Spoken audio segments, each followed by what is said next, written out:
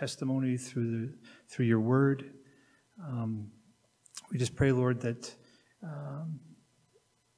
we would be receptive to whatever it is you want to say to us, and that when we leave here today, we'll be able to say that something's changed, and that something has been done in our hearts and lives that will last for eternity. And so we ask these things in Jesus' name. Amen. Please watch the screen.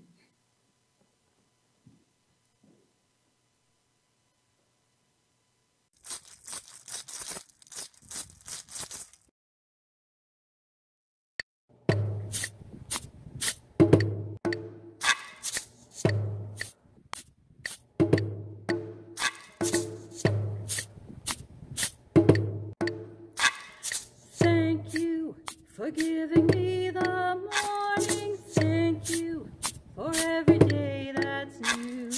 Thank you that I can know my worries can be cast on you.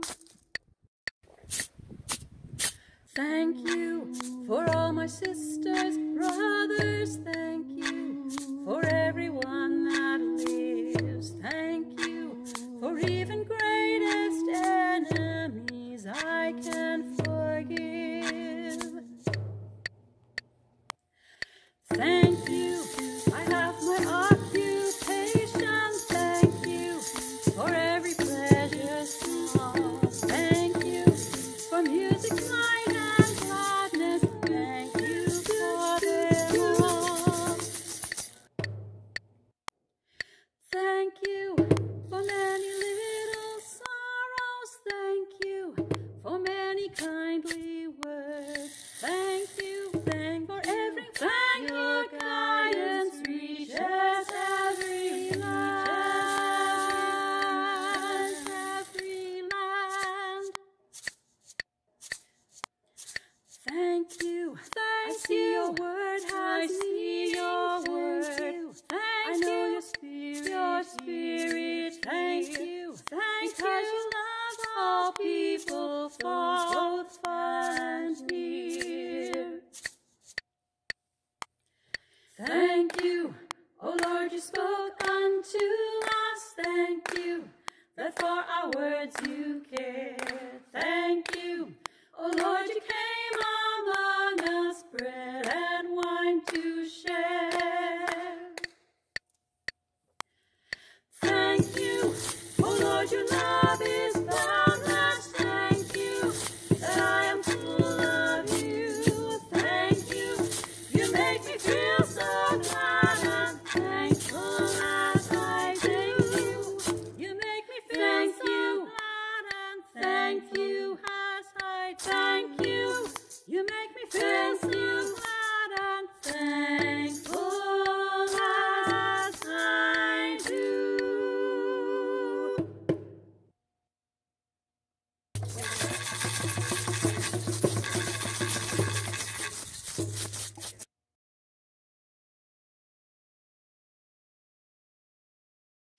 As part of our adventures in finding alternative ways to worship together, the last little while we've been including in our congregational readings and the things that we speak together some American Sign Language. And that serves not only to help us to begin to learn some of a language that we might not otherwise know, but it also helps us to slow down and to think about some of the key words in the readings and the ideas that we're examining. Today's word, you may already know this one, is thank you. This is a good word to know in any language. Gracias, merci, thank you.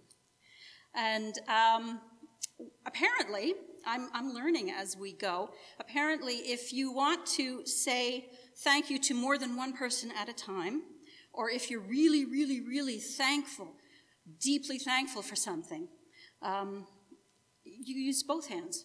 Thank you. Thank you.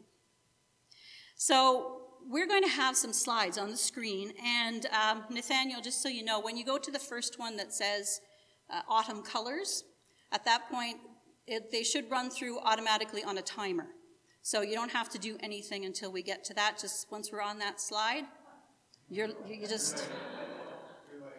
Oh, okay, so just go back up when we start. That's fine. And as we go through these slides, if the slide shows something that you are personally thankful for, say thank you to God.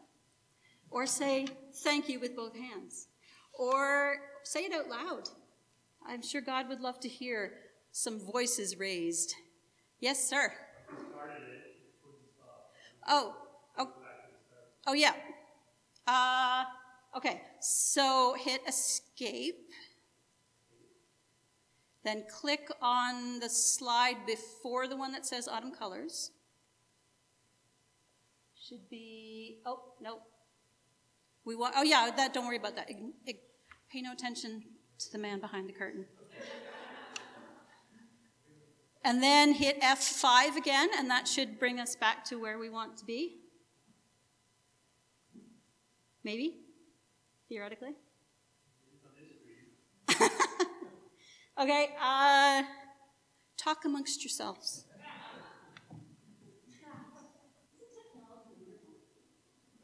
Are we thankful for technology? Everybody say, thank you, God, for technology. Because I'm personally not at the moment. So that's good. Okay, so away we go. Take it away, Nathaniel.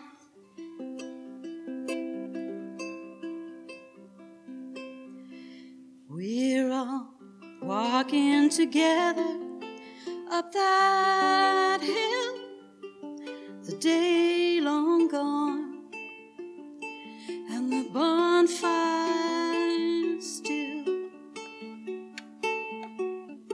smoke in our hair, we'll be there when we wake. The moon dances behind us on that little like the children dance in darkness, safe, surrounded, and someone's got the porch light on. Walk up that hill now, sons and daughters. The breeze blows in from off the water.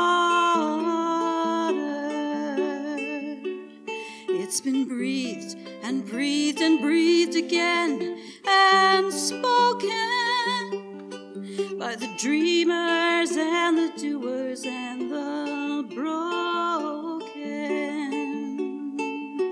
We're all children on those shoulders, riding high into tomorrow when someone's got the porch light on.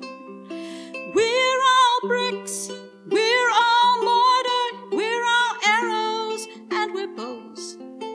We are sunrise, we're bedtime, we're 2,000 years ago. We're all songs, we're all stories, toolboxes, smiles and feet. We're all paper and we're scissors. We're salty and we're sweet and we're tired and we're thirsty. We are water and we're rest. We are trying hard and stumbling. We're all shining and we're best. And we're building a kingdom. We're setting it free. I am building you. You are building me. While we walk together up that hill, the day long gone, and the bonfire still, smoke in our hair will be there when we wake. The moon dances behind us on that little like the children dance in darkness, safe, surrounded, and someone's got the porch light on.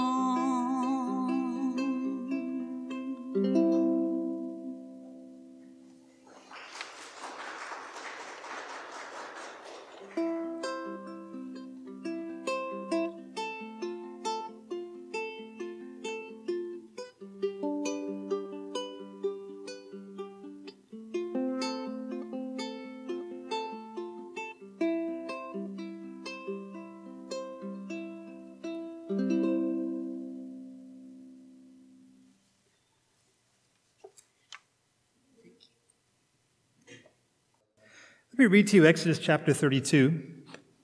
We don't have our Bibles in the pews, but if you got it on your phone, you want to follow along. Exodus chapter 32, starting to read at verse 1. When the people saw that Moses was so long in coming down from the mountain, they gathered around Aaron and said, "Come, make us gods who will go before us. As for this fellow Moses who brought us up out of Egypt, we don't know what's happened to him." And Aaron answered them, "Take off the gold earrings that your wives, your sons, and your daughters are wearing, and bring them to me." So all the people took off their earrings and brought them to Aaron. And he took what they handed him and made it into an idol cast in the shape of a calf, fashioning it with a tool. And they said, "These are your gods, O Israel, who brought you up out of Egypt." And when Aaron saw this, he built an altar in front of the calf and announced, "Tomorrow there will be a festival to the Lord." So the next day the people rose early and sacrificed burnt offerings and presented fellowship offerings. Afterward they sat down to eat and drink and got up to indulge in revelry. And the Lord said to Moses, "Go down, because your people whom you brought out of Egypt have become corrupt. They have been quick to turn away from what I have commanded them and have made themselves an idol cast in the shape of a calf. They have bowed down to it and sacrificed to it and have said, 'These are your gods, O Israel, who brought you up out of Egypt.'" We'll stop at verse 8. Lord, thank you for your word. As Grace has said, the word, just as it is brought to our memory many times during the day, it teaches us, it helps us, it strengthens us. And I pray, Lord, that you would use my weak words to demonstrate your strong words, and that you would speak to us in a way that would do something significant in our lives. Lord, please give me the strength to do this. And take this time as yours. Do whatever you'd like with it. In Jesus' name, amen. So there was a moment in their history, when the people of Israel, God's chosen people, made a decision that instead of worshiping the God of Abraham, Isaac, and Jacob, they would worship a calf, a golden calf statue. Now, we read of many ancient societies who would worship inanimate objects and treat them as deities, which was not something that the children of Israel had really been prone to up to this point in their history. Yet in this instance, they convinced their leaders to make a golden calf for them to worship. A calf, not a mighty lion or a powerful dragon or a majestic elephant. They made a calf of gold, and they all worshipped it, declaring that this was their God who had delivered them out of Egypt. Now, we could look back at this story in Exodus, this ancient story, from our sophisticated vantage point in the 21st century, and think that we would never do something like that. We could even look down on the children of Israel for worshiping a golden calf. I mean, a calf made of gold. Why would I ever praise or celebrate or give honor to such an inanimate object, a calf? I would never bow down to a golden calf. But the real question we want to ask ourselves this morning is, what's your calf? What's my calf? Now, the context of the story rests in the exodus of the children of Israel from slavery in Egypt. God had performed many miracles to bring them out from under their slave masters. And now he was leading them into the land that he had promised them. And in their journey, they had reached this place called Mount Sinai. And it was here that God summoned to Moses to come up to Moses was the person that God had chosen to be the leader of the Israelites. And he summoned Moses to come up to the mountain and meet with him.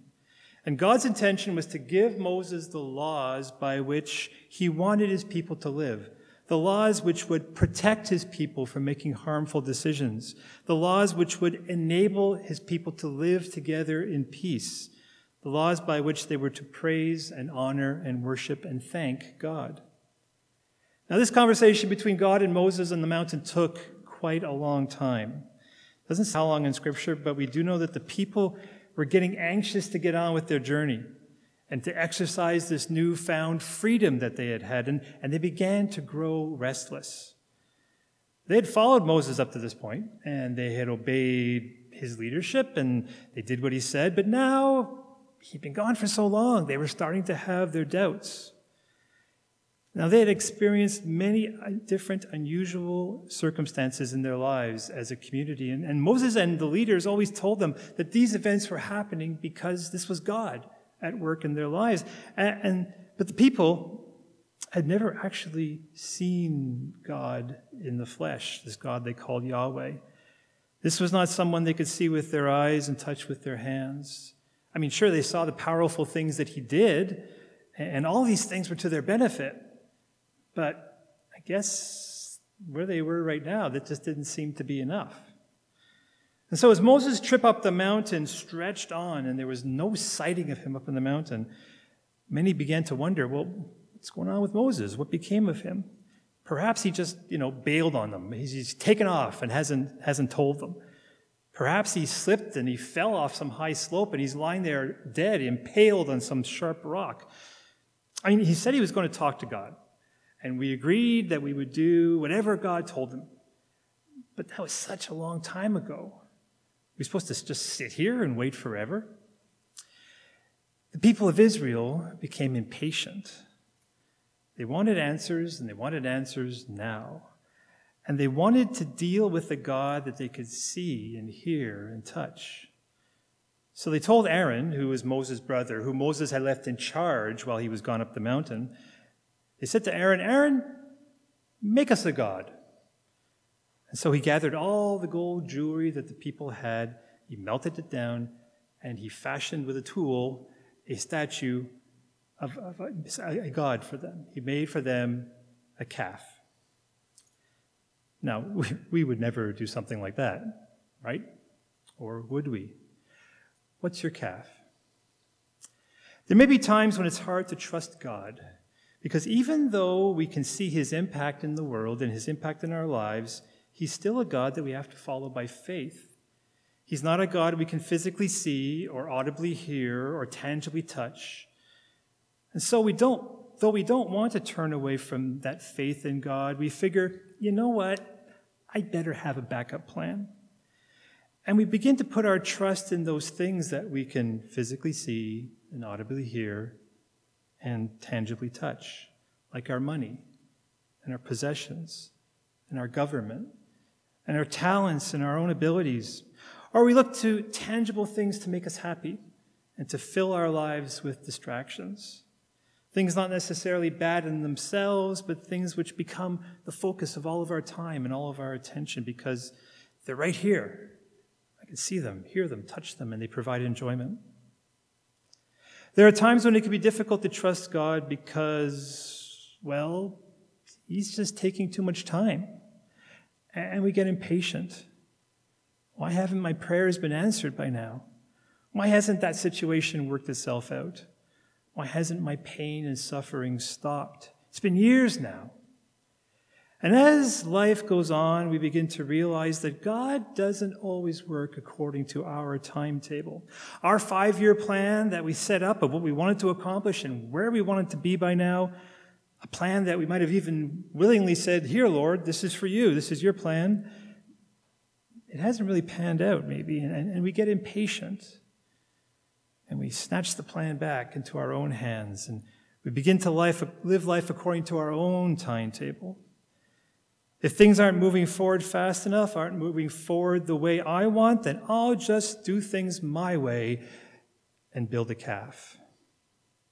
What's your calf? The calf that Aaron built for the people of Israel was not simply a nice make-work project while they waited for Moses to come down from the mountain. It wasn't something that was to serve, just as a symbol of something to remind them of something important of their lives. They made this statue to literally be their God. I mean, they declared as much when the statue was finished.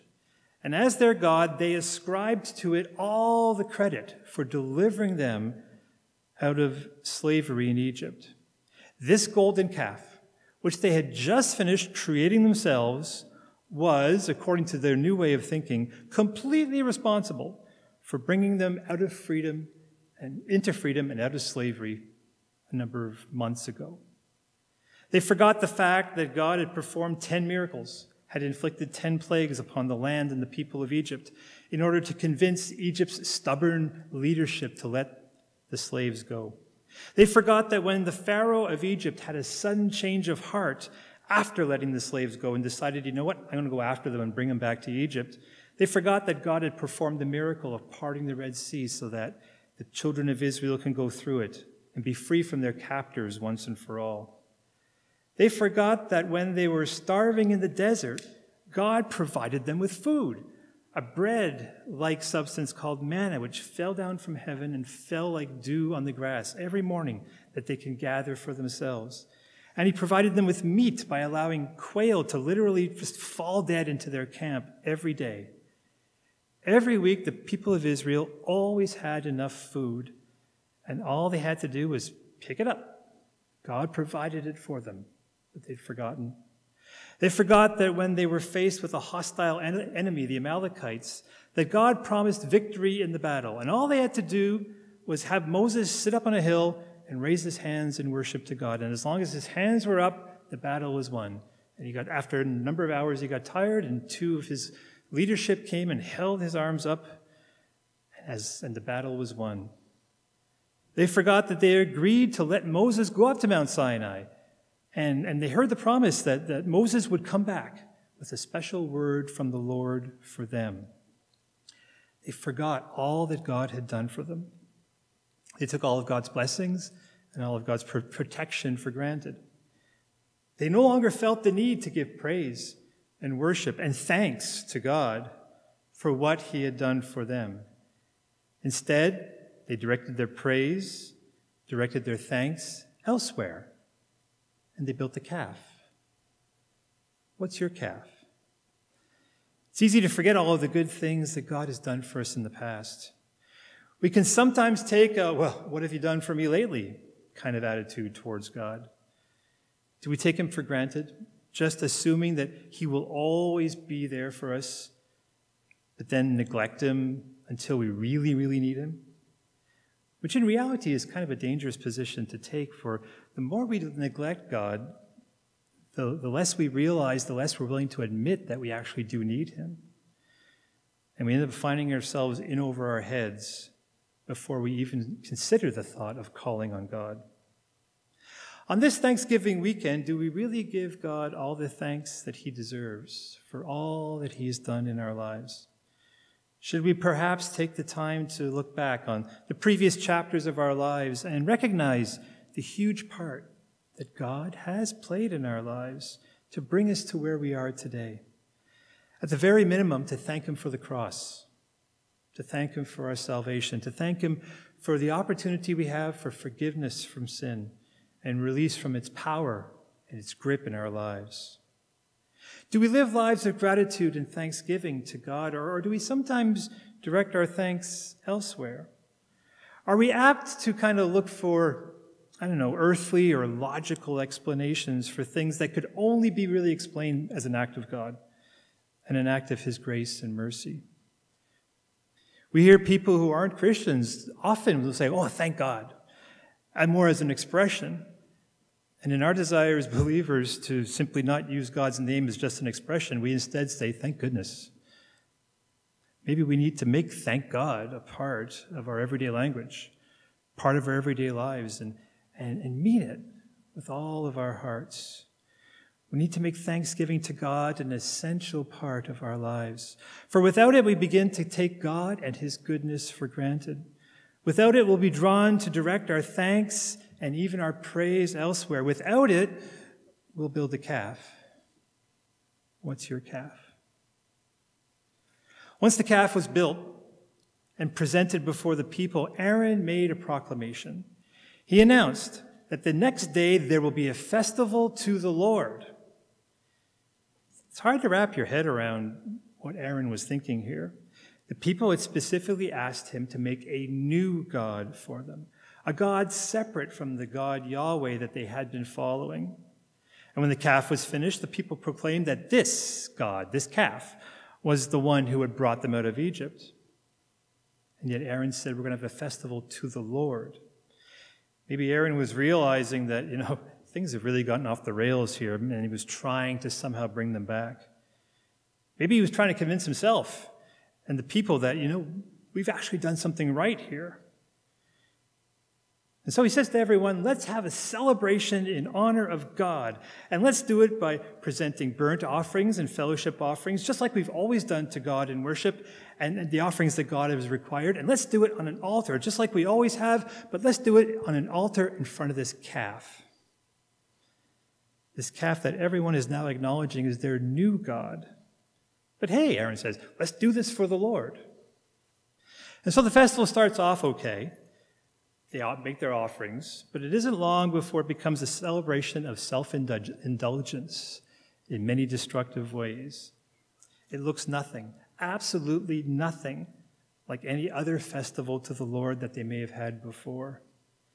But they convinced themselves that they were honoring God by what they were doing. They convinced themselves that they were doing this for God, even though their focus, even though their attention was not on anything that had to do with the real God who had delivered them from slavery and protected them and watched over them. They put a godly face on what they were doing, but the real reason for their festival was that they had built a calf. What's your calf? In today's postmodern, relativistic world, it can be easy, even for Christians, even for people who follow God, to convince themselves that right is wrong and wrong is right. We can slap a godly veneer on our actions and make them look acceptable. We can convince ourselves that God is actually pleased with our decisions, but if we're truly honest, if we really listen to the voice of the Holy Spirit, we know that we were created for something else, for something more.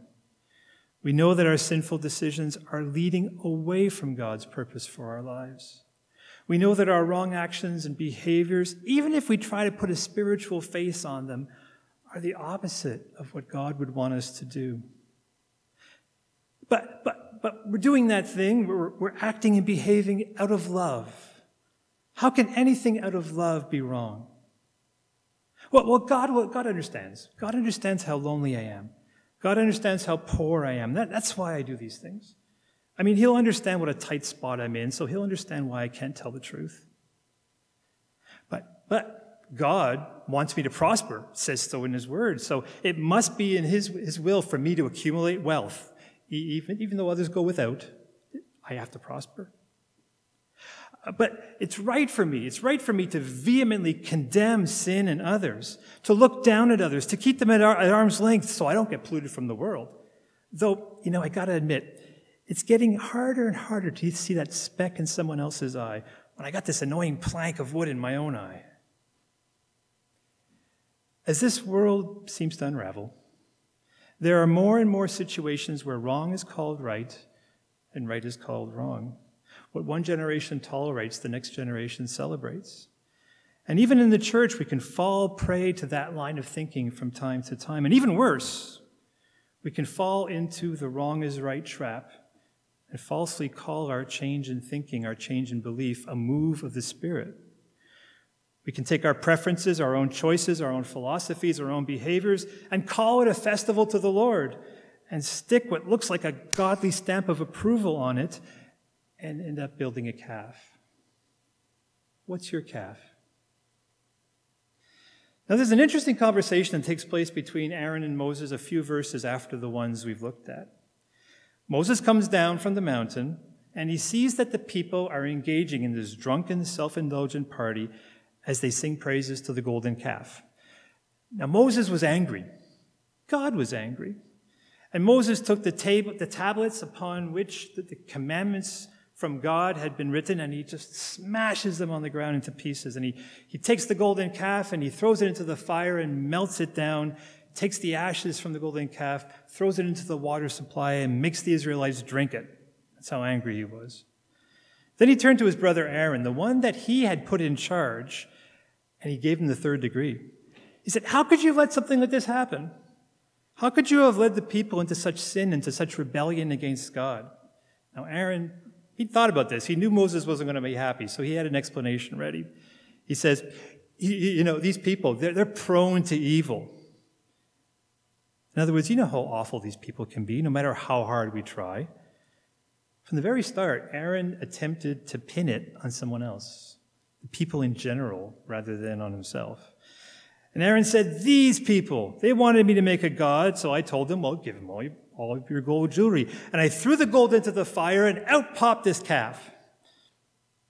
Now, in the passage we read earlier, it was very clear that Aaron fashioned the calf by using a tool. He made it, very active thing. But that's not quite the story he gave Moses. The basic premise of his story is, not my fault. It was these people who were so prone to evil that pushed me into it. Not my fault. I just threw the gold into the fire. Who knew this golden calf would pop up? Not my fault. Aaron was trying to shift the blame. He was trying to escape responsibility. He was trying to lay the fault at the feet of someone else. He was unwilling to accept even partial guilt for what had happened. He was saying, "It's not my fault that we built the calf." What's your calf? It's not possible to be a Christian and take an "it's not my fault" attitude towards life. It's not possible to be reconciled to the God of the universe, to repair the broken relationship that we as humans have with God by looking him in the eye and saying, "It's not my fault." Now, that doesn't mean we have to take ownership for all of humanity's sins. There's no need for that. We have more than enough sins in our own self to take responsibility for. The Bible says that all have sinned and fallen short of the glory of God. It says there's no one righteous, not even one. We're all at fault for the things we've done that have missed the mark of the plans and purposes that God has for our lives. We are all at fault for the things we've done that have hurt others, have hurt ourselves, have hurt God. It is our fault that our relationship with God is broken. And until we're willing to recognize that, until we're willing to accept responsibility for that, then that relationship will never be restored. For God has provided a way for that relationship with his creation to be restored. He, through Jesus Christ, paid the penalty for our sin on the cross. He took everything on himself that was my fault and your fault, so that if I believe in him and ask for forgiveness for those things which are my fault, then I will be forgiven. Those things which are my fault, those sins will be washed away, and God will forget them. He will no longer see them when he looks at you and me, and that relationship will be restored. Here's the rub for so many people. In order to ask for forgiveness from someone, you need to be convinced that you've wronged that person. And if everything is not my fault, then we'll see no need to ask for forgiveness. And so many are not willing to admit that it's their fault. And even we as Christians, sometimes we have a hard time admitting that it's my fault. And then we wonder why God seems so far away. The first step to reconciliation with your Creator is to admit that your separation from God is your fault. And then rather than letting that truth, beat you down in shame, because that's not God's purpose, you take that truth and you turn to a gracious God and you ask for forgiveness, and he gives it. And from that point on, God will reside in you by his Holy Spirit, and he will begin to help you to live out the purpose that God created you for. But for many people, guilt, the idea of fault, is an unhealthy concept. Sin is not real. All of our actions and behaviors can be explained away. And we staunchly proclaim, it's not my fault. And we build a calf. What's your calf? You know, I could have listed many specific examples of what our calf could be, but I really didn't.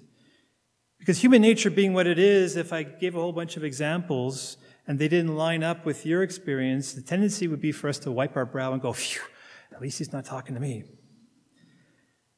But the unexamined life is not worth living, I think it was Aristotle who said.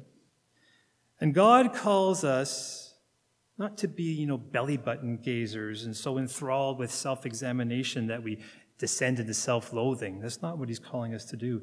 But he does call us to examine our hearts, to examine our motives, to lay those before him, and to let his Holy Spirit lay a finger on what needs to be changed, to see, as the psalmist said, to see if there's any wicked way in me, to show me if there's any place in my life where I may have built a calf. The story of the Israelites and the golden calf shows us some situations that we can easily fall into where we could end up building a calf in our lives. We can get impatient with God and try to do things our own way. We turn to our own timetable for life and away from God's, and we build a calf. We can take God's goodness for granted, neglecting gratitude and thanksgiving, and turning our attention to the things of this world instead of the things of God, and we build a calf. We can fall for the world's argument that wrong is right. We can dress up sin in a godly package and try to convince ourselves that this is what God wants when we know that's not true. We can make excuses for sin, even call it a move of the Spirit, and we build a calf. We can deny that anything is our fault. We can point our fingers at people, at pressure, at society, at culture, and say, they made me do it. They're at fault for our actions, our sinfulness, and we lay that at their feet. But it is only in accepting fault that we can find forgiveness and peace with God. And until then, we're just building a calf. What is your calf this morning? Burn it to the ground and praise and worship and thank the God who made you, the God who loves you, the God who has a plan and a purpose for your life, the God who wants every part of you, and the God who wants to give you every part of himself. Would you pray with me, please? With our heads bowed and eyes closed, just so we aren't distracted by anybody around us. What's your calf? What are the ways that maybe you've been impatient with God? What are the ways that maybe you've taken him for granted and neglected being thankful? Have you kind of slipped into a thinking that things you used to think were wrong, now you're thinking, well, maybe it's right. Maybe God wants it that way. Are you somebody that keeps responsibility at arm's length and says, it's not my fault? And even if you're not like that all the time, are you like that towards God? Because the paradox is, as much as God wants to give us life and joy and peace and a life that we were created for, there is that painful part. Just like birth is a painful transition, the new birth is a painful part to it where we have to say, okay, God, it's my fault. I'm guilty. But you know what? If you just ask him, forgive me. I'm sorry. Can we make these things right? God is much more gracious than any of us. He will say, yes, I forgive you. Let's move on together. Take a moment, just you and God, in the stillness of this time. Talk to him. Let him speak to your spirit. Let him show you where your calf might be. Let him show you how to get rid of it. Take this moment to make this personal in your life.